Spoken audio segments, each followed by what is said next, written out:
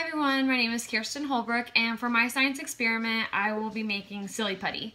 So I already did one in the bag, and I didn't take into account how it has to sit to form into the putty. And you can't see it because I already colored it, but you can feel it. It's starting to already come together. So for this experiment,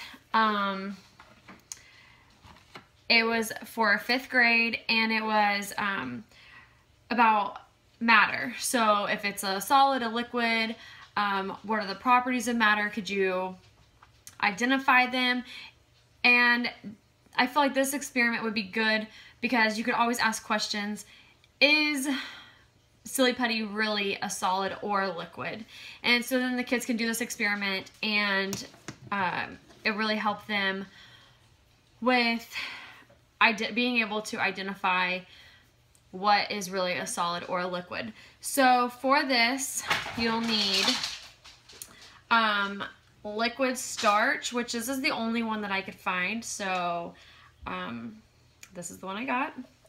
You'll need Elmer's glue, but not just regular Elmer's glue. It has to be the Elmer's glue all glue, which I found at Walmart, and I had already used all of it, so it's already sectioned into my measuring cups.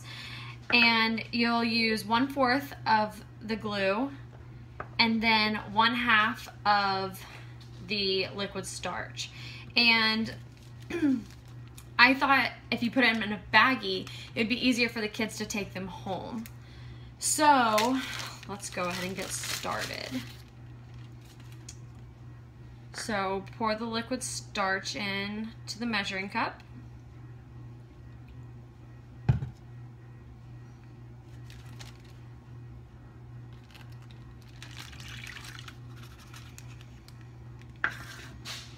And then the glue. And this is kind of messy, so I would suggest, if doing this with a class, that you have a couple of parents come in and help, so you're not the only adult trying to get it. I saw on another thing too, if you didn't want to use liquid starch, that you could do cornstarch, and but you'd have to whisk it, like you have to heat it up and all that stuff. So since this is at school, I just feel like it would probably be easier. And then just mix it up in the bag. So, and it takes a while for it to start to come together, and I don't even think you'll be able to see it because the liquid starch is so cloudy that I don't think it really helps seeing wise. But you can start to feel it like clumping together and becoming a solid. And then while you're mixing it, just choose whatever color you want, food coloring, and I'll do yellow for this one since I already am making a green one. But I just feel like this would be fun for the kids.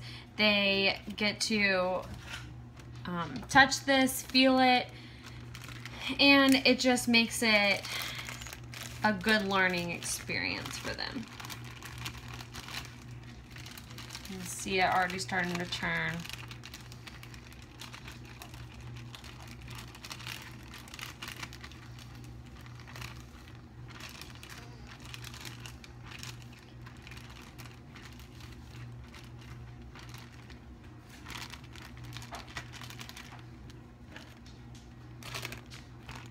So here we'll go back to the green one. And it just takes a lot of like kneading, and it starts to get thicker as it sits in the bag. I almost want to do one with the cornstarch because I feel that the cornstarch would probably make this a little faster of a process. Feel the little pieces. So you could do this in a container or a bag. You could probably even bring like popsicle sticks. The kids could stir it together. Anything to make it a little faster and easier on you. But I just felt that if they did it in a bag, they could take it out, they could put it on saran wrap, play with it, and then once it's finished, they can put it back in here and they can take it home, and it's something easy for them to get back home. So I hope everyone enjoyed my science project. I really encourage everyone to try it because it's really fun to make and to get to see the process of it changing from a liquid into a solid.